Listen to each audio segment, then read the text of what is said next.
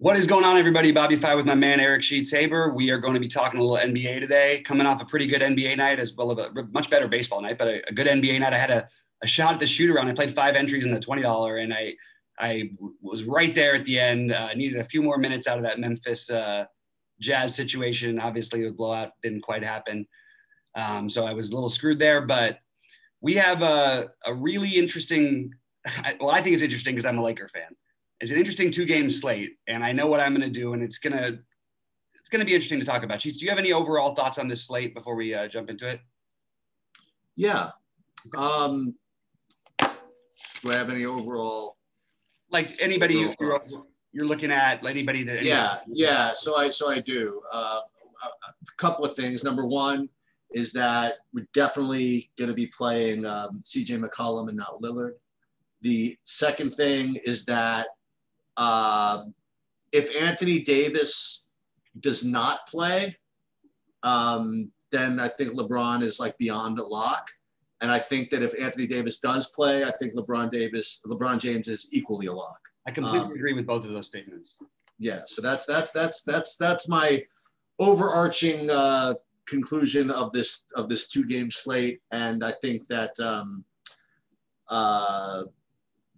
the Portland-Denver game could be could be kind of like a yawner. I don't know exactly how it's going to work out, but I mean, that game it's very tough to recover from both sides on only one day's rest. So I do feel as though that you'll get some inefficiencies in that game. I think that the majority of I don't know. I prefer to have more. I don't want to say exposure. It's only 2-game slate, right? You got to play from everything. But I think it is going to be like the LeBron show tonight. I'll be. I didn't. You were on it last time, and they just got run out of the building. What are you going to do? Yeah. But I think that again, regardless of whether the only thing that that Davis playing will do was maybe reduce LeBron's ownership from 95% to 75%. I don't think he's going to be as high owned as you do. Oh, fine by me. I'll be over regardless. I mean, it's just I looked at the builds and stuff, and it's interesting because even he just versus Dame alone is a tough conversation. The thing with LeBron, I just want to say, like, we'll get into that game, but Sheets, let me pull your screen up here.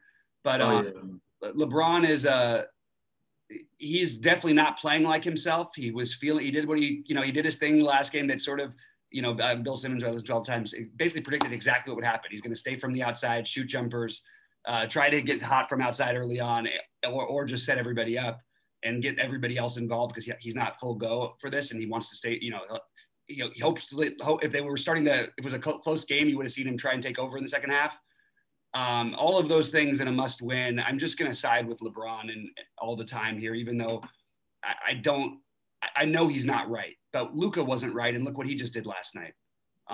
So sometimes a player not being healthy when it almost makes them, they're so necessary in these important games. It almost doesn't even really matter, to be honest. So that's where I'm at with that. All right. In the Denver Portland game, let's start with the Denver side. I like Portland to win this game. I think this game, I've thought for a long time this series would go 6 or 7. And I said, I actually had Denver in 7. But I thought maybe 6. But the way the series is playing, it just feels like this is the game Portland, I don't want to say beats them down, but you're going to see a double-digit lead, I think, for a good portion of the game from Portland after the second quarter. That's just my prediction. And what that means is, look, Monty Morris got all of the key minutes, and they won the game. So you're going to get a lot more Monte Morris than what is he projected for right now? Actually, they have his projection of 29 minutes. It is interesting that Campazzo is now like going to be completely left out. And I get it. I mean, like they favored Morris. They needed the offense, all that stuff. He was doing a great job out there. It could switch back. If Campazzo was cheap, if they were like similarly priced, I would be saying, hey, maybe Campazzo is kind of an interesting pivot off of people playing Morris but right now I think that you're sticking with, the obvious guys. Jokic is the one I'm going to fade. Austin Rivers is playing so many. I mean, he's just going to play every minute. He played 47 minutes in the last game. I mean, I know it was double overtime, but still. And the production per minute sucks, but there's always a heat check ability. I prefer Morris to Rivers. and I think he'll be a little bit lower owned. I like both of them, and I think the chalk is going to be Michael Porter Jr. I love Michael Porter Jr. in these kind of spots against Portland, but the truth is he hasn't really. We've got in this series, we've got a sample of now 5 games, and only once in the last game where he shot 10 of 13 did he really get there for us. And I was playing him most of the time. There was a blowout and all that stuff, but I think if there was a spot to try to fade a guy like he was going to be 60+% owned like this, maybe even higher. This seems like a spot, but it does feel weird to say, okay, well, I don't want to play Jokic or Porter. So I probably end up with some Porter almost by accident, but I also just might shift over and just stick with Aaron Gordon. I don't want to get, I don't want to get too, I have to get crazy off the board, but it does feel a little bit odd, right? Not to have one of Jokic or Porter, because the odds are pretty good that one of them smashes, right? Yeah. But maybe there's a way to find a way to do it, because you're going to have 90% of lineups having at least one of those guys. So, or between Porter and who? Porter and Jokic. Yeah, I could fade them both. Yeah, so that's what I'm proposing, and then maybe playing a little bit of a Portland blowout angle, which would include CJ McCollum, who you mentioned as being potentially a better play than Lillard. If there is a blowout angle, it's partially probably because McCollum gets hot. Most of Lillard's crazy heat stuff is end of games, end of when they need him, when they're down 25. All those situations are great for Lillard. McCollum is great when they're up by 15, because you're going to see him, trying to stretch it out. They're going to give Lillard his actual a couple minutes rest here and there. And also it'll be a little bit of the my turn, your turn will go to McCollum if he's hot. I've said for a long time, he's going to score 40 real life points in one game in this series. And he hasn't done it yet. So tonight is my bet for it. I also think Norman Powell, again, fits sort of that same sort of thing. He's playing 1 million minutes. He had an absolutely awful fantasy game in game 5, a great game in game 4. Again, that suits the blowout thing a little bit for me, or sorry, not the blowout thing. But he suits it because it would be the minutes they give Dame rest, and maybe they keep letting these guys extend it, is sort of the way I'm looking at it. A blowout, not just meaning the guys aren't going to be on the court at the end. I'm talking about how the game will actually flow.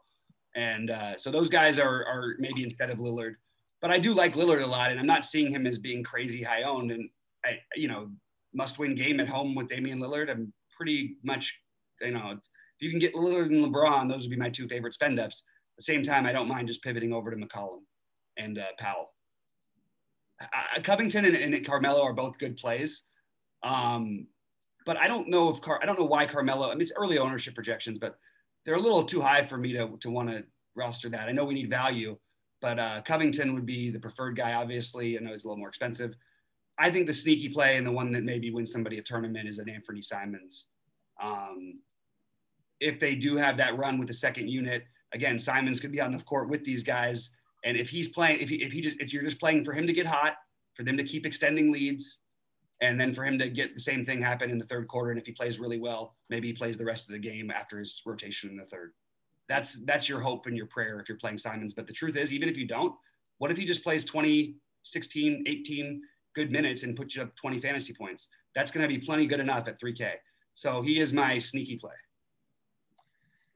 Yeah, I'll tell you, the more I think about this, there are 4 guys that I'm playing, and I can do this. I can put a core, right? And this is just on my board. It's going to be Paul and Booker. I'm going to play them together. And there's LeBron, and then there's CJ McCollum. Everything else, I'll probably just cheap out, whatever. And I don't know how I'm actually going to make it work, but I'm going to end up fading Porter, fading Jokic. No idea how it's going to work out, but a 2-game slate, I'm just going to deal with it. Maybe a Simons, like you said, maybe somebody like a Simons, or what's Carmelo's price, for example? Carmelo. He's only 4,200. You know what I mean? Like, these are the guys I'm just going to be shuffling. I think this is my core 4 that I'm going to just play, and I'll be open anything. You know what I mean? Kuzma. You know what I mean? As we go into the game, we'll talk about all this. But I don't really, look, I'm sure Jokic is going to score 70 fantasy points, whatever it is. I'm sure that Michael Porter Jr. could have a good game, but I'm just more confident in that Phoenix LA thing. So I want to make sure I have that before worrying about everything else. Fair enough. Along with those lines, though, you might want to include a guy like Simons as a part of way to get different, because that's what I just said. Yeah, Simons for sure. I'm so sorry. I didn't hear you. I'm sorry, I missed that. Yeah. I mean, like I said, but these other spots here, for example, like, and I'll take anything. You know what I mean? I'll play Simons. I'll play Kuzma. I'll play, whatever. A lot of 4,800 guys are going to look terrible. Whatever. I wish people were going to actually be scared off of Nurkic, because the problem is he's going to be a bazillion % owned because of the way the builds are going to go. Dude, Cam Johnson had basically was a DNP coach's decision until that game was over. That was a little surprising to me. He played in the first half. You sure? Positive. I remember him coming in. Okay. He may have missed a rotation or done something wrong and gotten pulled. Okay. That's always a risk, but I didn't notice anything out of the ordinary because they were just getting. I just noticed them getting absolutely mobbed by this team. and Phoenix played their starters longer early on, except for Paul, because they wanted to just put the hammer down. You could tell. Nurkic is going to be an interesting decision by the end of the day, because I think that he's going to have a big game here. I think that he's just going to stop trying to. He's going to stop. I think they're, it's been all out there in the media. They're going to try and stop committing fouls on anyone but Jokic, basically, because he keeps going and trying to help block dunks and stuff. And that's how he fouled out of the game in 24 minutes with a lot of time left to go. I just think he's going to play more minutes tonight. I don't think he's going to. I'll give him 30 plus minutes before he fouls out. And he's obviously being, he has the upside to play 40 plus minutes if he's 40-ish minutes if he doesn't get in foul trouble, which is probably going to happen. But if it doesn't, he's probably going to smash. So he's another one that I'm trying to find a way to fade. Simons is 3K. Yeah. Has Taylor Horton-Tucker played at all in the playoffs? I think he played the other night when they were down 5,000 points. I don't think this is the spot you're going to see a Taylor Horton-Tucker thing, unless they try to do something different. If there's no AD, that's the only way I could see it happening. And you know what? That's on the table. By the way, I want to say one last thing. So I said I complained. I didn't complain. I said I did well last night. I did really well. Had I not made the decisions I made early on, which was to play Robin Lopez or Gafford in every lineup, which I would obviously not have done if I knew Boban was going to be starting. And had I started Boban, I probably win 100K last night. It's weird. Oh, really? Even in the playoffs. Yeah, because I had Robin Lopez was in my best lineup. He had 11 fantasy points. And even in the playoffs, you still are going to get late changes to lineups for teams that have struggled the past couple games. It's not going to happen for Phoenix. So on the Phoenix side, it's Chris Paul. I don't really – it's hard to fade him for me. But I can just say, obviously limited. Again, what I said before, I mean, they went on their crazy run with Campaign. Campaign in real life has been the Laker killer in this series. They actually had to rest Campaign at the end of the game because they were just up too much. He would have played, 30 minutes in a normal blowout game where it was 20 points or something in a game instead he ended up at 18 minutes because it was just too big of a thing. That's how big Campaign has been. Crowder, obviously a strong play here. Obviously Booker. I do think that the Lakers are a good defensive team and will make adjustments and try to guard Booker. The only problem I've noticed is it doesn't seem to matter that much unless Anthony Davis is on the court. Anthony Davis does change this team defensively. And the weird part is Drummond was actually playing well the other night, but I just know that the Lakers are in massive, massive trouble defensively, especially if Drummond's on the court versus Anthony Davis or Marc Gasol. So I would rate Paul ahead of Booker. They're both going to be extremely popular. I would have Bridges in the mix, and I would put Crowder above Bridges personally. So Bridges was terrific the other night, by the way, but LeBron wasn't playing I'm going to attack you LeBron stuff where Bridges is only going to be that. The guy who's going to be low owned, who I have interest in here is DeAndre Ayton. I think that Ayton over Nurkic are already getting different, and you can get a guy in the teen percentage ownership instead of the whatever. I think you're in good shape. So I do like DeAndre Ayton here. And I think Cam Johnson should absolutely be in the mix for everybody. Well, I'm going to pull this up for just a second. Yeah, you're right. Cam Johnson. The reason I thought he didn't play is because I know he had 0 fantasy points. Yeah, in the first half. Yeah. Okay. But he ended up actually playing okay. But so Ayton's my way of trying to play Ayton over the chalkier. They're both going to have ownership, but Ayton will be like probably no more than 20%, and Nurkic will probably be, I'm guessing, near 50. So you're getting, for 400 more, you're getting some serious ownership leverage. And by the way, Ayton's averaged more fantasy points per game in this series than Nurkic has. So all of those things make me want to lean that way. On the Lakers side, LeBron is going to be, I don't know how not to play a lineup with LeBron today personally. Obviously, there's plenty of ways you can do it, and he's actually not going to be as crazy high owned because of all the, the options, and that it's hard to get these guys in. AD, I don't mind if you want to try and take a different route, really play the blowout angle in the first game and play both LeBron and AD here and assume AD plays. I think he'll play. That's where I'm leaning. I think Marcus Gasol is incredibly sneaky. Another guy who I've got as a. Did he get minutes last time? Yeah, we got minutes, but then they got blown out. No, I know. Like they were down, so he played 10 minutes in the game, but that's because they're not going to play him in minutes. But he played 23 in the previous game that they won. No, they lost that one. But he put up 35 fantasy points. They may shift back to Gasol, whether Davis plays or not. You might see. I think if Davis does play, you'll see Davis more at the 5 in this game. But I think that I do think Gasol is going to end up getting some more run ahead of Drummond just because the way things have gone with Drummond on the court. It's been bad with both of them on the court, to be honest with you, the last couple of games. But I do think overall Gasol makes you a better defensive team. And it's not like Phoenix plays at a blazing pace or anything like that. If there is no Davis, we can shift right back over to Kuzma, Schroeder. I have no problem with either of them. I don't have a problem with Schroeder anyway, by the way. I do in real life, but not in this game.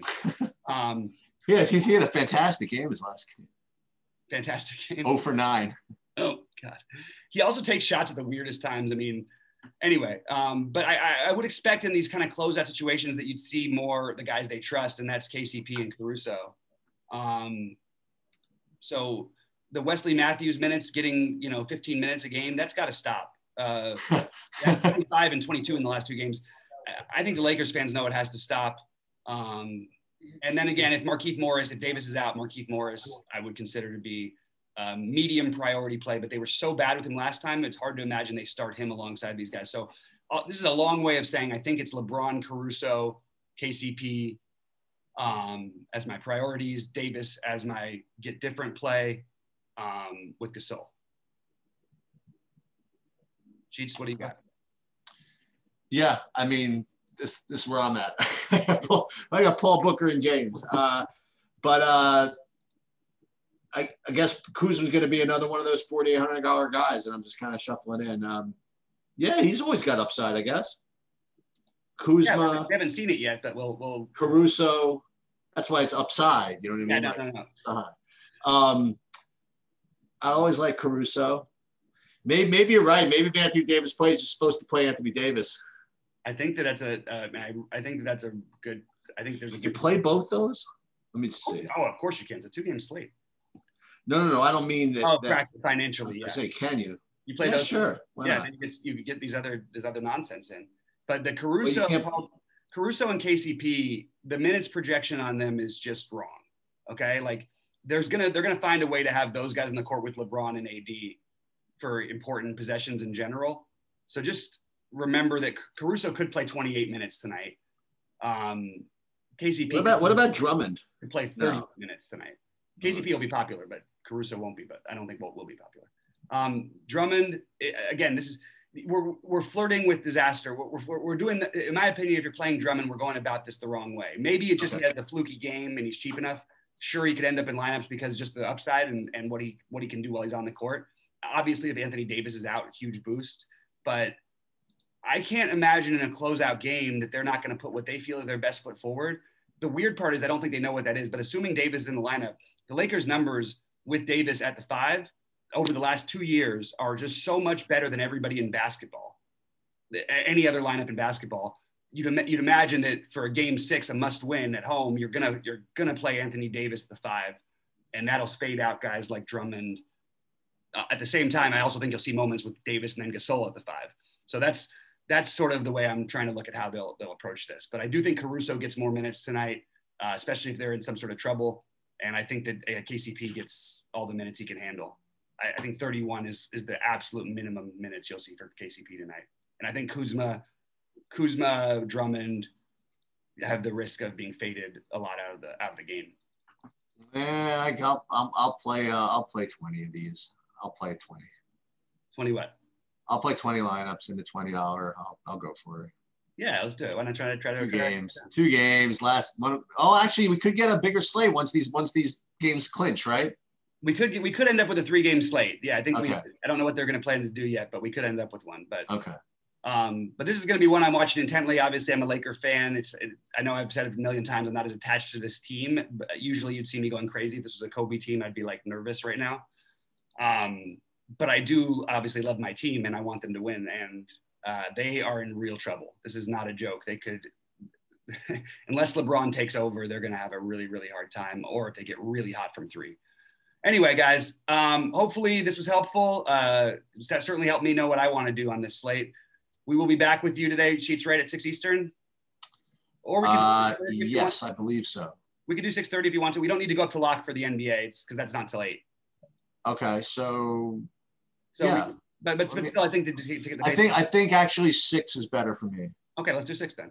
Okay. All right, 6 it is, guys. We'll see you this evening, and good luck to everyone out there. We'll see you at the top of the leaderboards. All right.